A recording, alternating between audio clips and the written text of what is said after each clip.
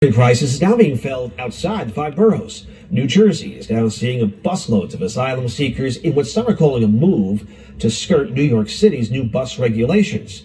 Today, New York's Tracy Strahan is in Secaucus, where a bus arrived earlier this morning. Tracy?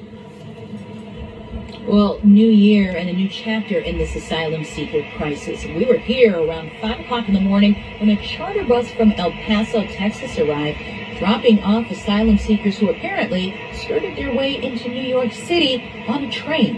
Now let's show you the video now, because this is what it looked like when we arrived. This was around 5 o'clock this morning. Now the bus was met by New Jersey Transit Police. And those who got off, some of them wrapped in thin blankets, and some of them were young children. Now, it's unclear if they came here specifically to ride New Jersey Transit trains into New York City, but apparently that's what happened to asylum seekers in 4 cities throughout New Jersey over the weekend. And the mayor of Secaucus claims 4 buses of asylum seekers arrived here at Secaucus Junction on Saturday. And we're also hearing from Jersey City's emergency management, who claims that 10 buses from various locations in Texas and one from Louisiana arrived at locations in Secaucus, Fanwood, Edison, and Trenton. Now, they say it's an attempt to get around an executive order from Mayor Eric Adams when it comes to the arrivals of migrants.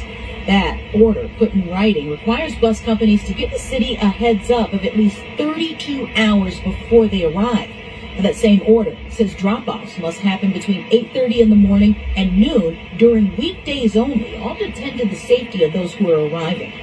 And we heard in a statement from the mayor of Secaucus, he said, quote, "It seems quite clear the bus operators are finding a way to thwart the requirements of the executive order by dropping migrants at the train station in Secaucus and having them continue to their final destination." As you bring it back live, the mayor went on to say it appears that loophole is bearing more consequences on the state of New Jersey. And again, we're saying about 400 asylum seekers arrived in 4 to 5 New Jersey cities over the weekend alone. We're live in Secaucus this morning. Tracy Strahan.